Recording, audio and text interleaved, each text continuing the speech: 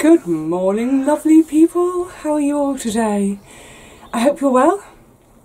I'm coming to you from yet another absolutely scorching day.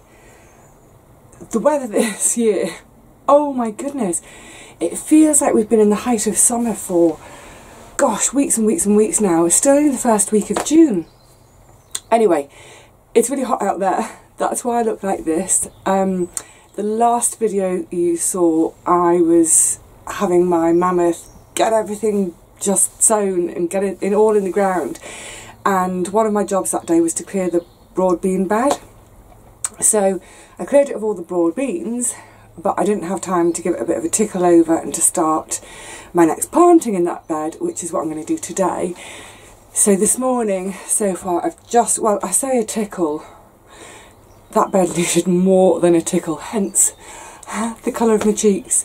If you think about it, that ground hasn't been touched since last October. So November, December, January, February, March, April, May, June. It's getting on for 8 months, so it was really quite compact. And there was no way I was going to be able to just sow straight into it today. So I have given it a bit of a dig over. Obviously I wish I could have avoided that, but I can't.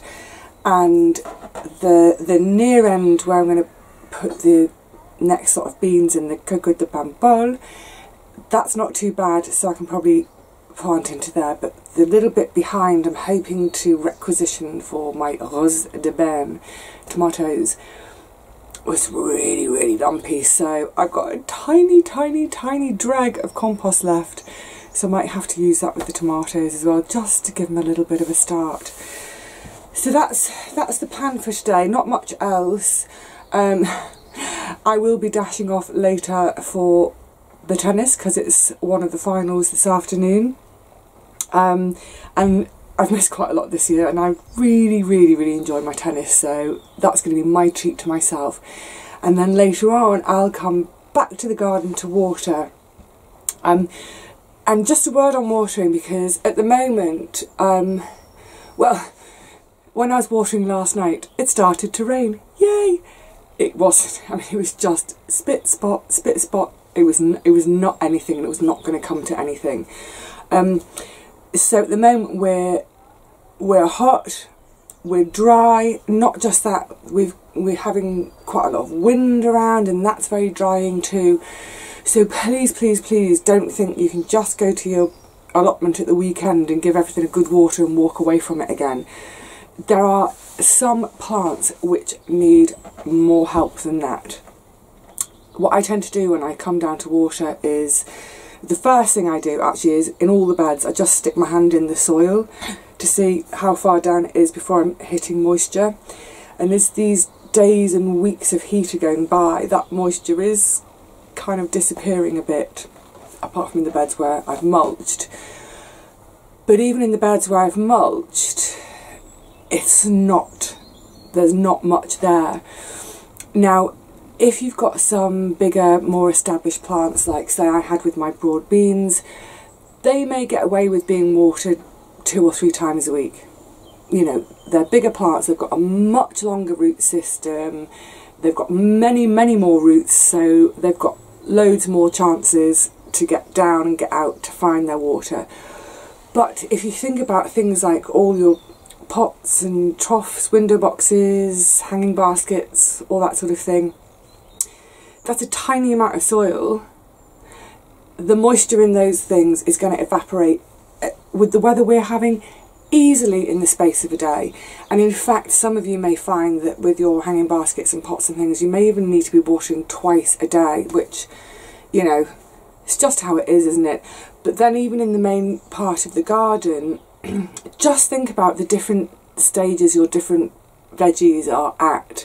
So like I say, if you've got some sort of big, well-established plants, even things like your fruit bushes and things like that, they may only need watering 2 or 3 times a week, a really good soak 2 or 3 times a week. But they still need a bit of help as well, because they're trying to form their fruits. And what are their fruits made from? Yeah, exactly. But then we come to things like our seed beds. So anywhere where you've got freshly sown seeds, so I know there's loads of us who've resown things like carrots, lettuces, parsnips, beetroot, all that kind of thing. If you've got a seed bed and you only water it once a week, they are not going to stand a chance. They're, like I say, actually like the containers, they're dry in the space of a day. So keep an eye on your seed beds. And then also, so for example, the equivalent would, in my garden would be in the cathedral bed where I've underplanted with all my sort of leafy, salady type things. Teeny, teeny, tiny little seedlings are up. Imagine how long their root is, maybe that long. How are they going to get down to find water? So yeah, we do need to help. And of course, you know, there's a theory about if we don't water, it makes the plant go and look for water and it develops longer roots. You know, I completely buy that. But when they're at the tender seedling stage, they're going to die before they've got a chance of finding water. So when you're at your plots or in your gardens, stick your hand in the soil, see how far down you have to go for your moisture, have your materials ready for mulching, get your water in, get the mulch on top once you've watered, and just enjoy the time in the evening in the garden with the birds singing and the water splashing. Right, time to go and plant some plants. Oh, thank heavens for this little bit of breeze. I don't know if you can get a sense through the camera of just how hot it is, but hot and bright. Hey, buddy. But yeah, it's uncomfortable. I mean, it's gorgeous, but it's the kind of weather for just sitting around doing nothing in, not trying to garden. So that's another reason to get this lot done and skedaddle and find some shade for the afternoon. And then I think, like I said earlier, I think I'm just going to have to come back and water later. There's not much point watering now, because it'll be gone in 2 seconds. I will give these a water when they go in. Now, in an ideal world, I wouldn't really be wanting to transplant on such a hot day either. However, these are the days we're getting. This is it. So, in for penny, in for pound. And fortunately, I've grown more than I need, I think. So, A, I might have spares to give to friends, and B, I'll hold some back, and then if any of them fail or get eaten, I'll plug the gaps. So, my favourite little Coco de Paimpol. Hang on a minute. There we go. Can you see? Just in case you're wondering of the spelling, so I don't have to do a little label on the bottom of the screen. If anyone's been following my Facebook page for the last couple of years, you'll know how much I have completely fallen in love with this bean, this gorgeous, humble little bean. It was absolute love at first bite. I was originally given 7 or 10, I can't remember now, but literally a little handful of seeds from Gary, whose wife had brought them back from, she'd been on a culinary course in France, tried them, they worked brilliantly. So, one of the reasons I like them is, they're so ready to go out. You can also tell that from the yellowing that they're really, really hungry to get into the ground. Yeah, so this is, I think this is either my 3rd or 4th, I think this is my 3rd year growing them. And what I found is, touch wood, my head will have to do, the slugs seem to leave them alone. I've just jinxed myself, haven't I, by saying that. Germination, I get pretty much, just looking, I think of all the pots I sowed, 1 didn't come up, just 1. So the germination is great. They're really easy to save the seed from year to year. I was able to not only harvest loads for eating, but managed to save so many seeds that actually I've been able to give them to tons and tons of friends as well. So the way to have your Coco de Paimpol is what's known as demi-sec, semi-dry. So you harvest them. I will show you when the time comes, because the harvest, it's quite a narrow window. this usually about the first, second week of September, and you want to get the beans just right when they're kind of fat enough in the pod, but before they start to dry. So you pick them when they're still green, not green in colour, but green as in wet, and then very simply either use them, or, because you'll have too many, chuck them in the freezer. They freeze brilliantly, and they harvest prolifically, they freeze brilliantly. What is not to love about the good old Coco de Paimpol? But more than anything, the taste. Oh my goodness. They have a beautiful, buttery, creamy texture. They retain a little bit of their bite, but essentially they're just, yeah, creamy. Creamy is the best way to describe it. So I use them in all sorts. I cook them up and just have, sometimes I'll just have a little bowl of them as a snack. Gorgeous. But in salads, in soups, you may have seen I added some to my fasolada, my Greek bean stew. Oh, yummy, yummy, yummy. Yeah, these are really desperate to go in. So in terms of spacing, I'm a little tiny bit stingy, as I am with everything, but about 25 centimetres apart in each direction. So 25 centimetres between them in the row, 25 centimetres between each of the rows.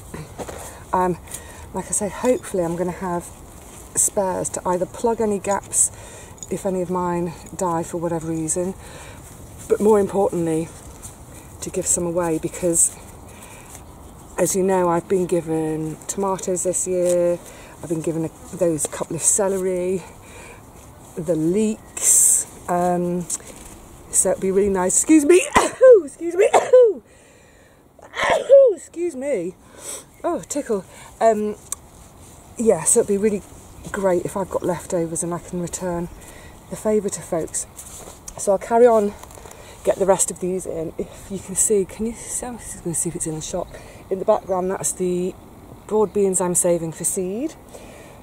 So just in terms of accessing for harvesting, I'm going to leave a little tiny bit of a path here, and then come the winter, because I want to now establish paths and keep them, I'll just dig that over and then I'll establish a crossways path. But for now I'll keep that just for access, and then hopefully get the rose de burn over there. And here they are. So still pretty tiddly, but my goodness, I really want this to grow. I'm obviously going to give them a go, because getting this tomato back from the south of France in one piece, with all those disasters of transport I had on the way home, and that, oh my goodness, that manic dash across Paris to, after we'd got to Gare de Lyon, after we'd come back from the south, then we had to cross Paris to get to Gare du Nord for our gone French now, Eurostar on the way home, and I managed to keep a tomato whole. So yes, this is very, very, very precious. If mine don't come to a fruition, I'm just putting the word out there to all of you who I gave seeds to. Please, please, please, can you save some seeds from your harvest, so that if mine fail, you can send some back to me, please? Thank you. Ah, precious. Right, let's get on with these Coco de Paimpol, and then I can give them all a jolly good soaking, and then I can take myself home, give myself a soaking while I watch the tennis, and then come back and water later on. Yay, happy beans.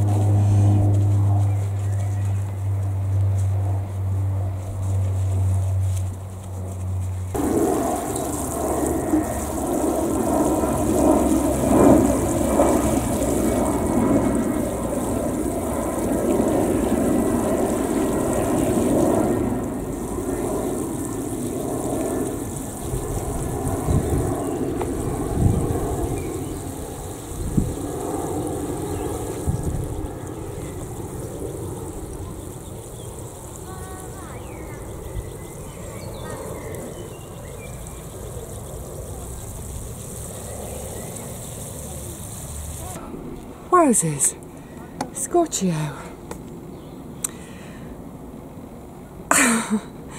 It's getting hotter and hotter by the second. I have stolen one of the beers I've got here for the sogs. It's cheap beer, but cheers everyone. It's cold and that's what I need. Ah, brilliant. To be honest, I'm looking at the bed now. When I started trying to dig that bed out this morning, it was so hard. I actually didn't think I'd get to the stage of planting anything.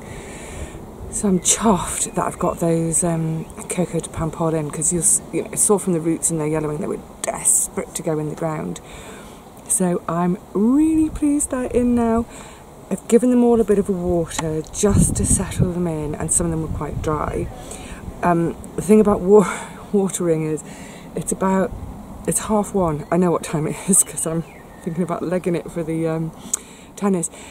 The thing about watering at this time of day, I wouldn't do it for the rest of the garden normally, but if you've got no choice, just be mindful. Try to water at the base of the plant rather than onto the leaves, because all the drops of water on the leaves, they're like little magnifying glasses or prisms, and they concentrate the sun's rays into that spot and you'll get little burnt leaves.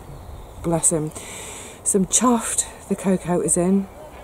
I haven't put the rose de bain in.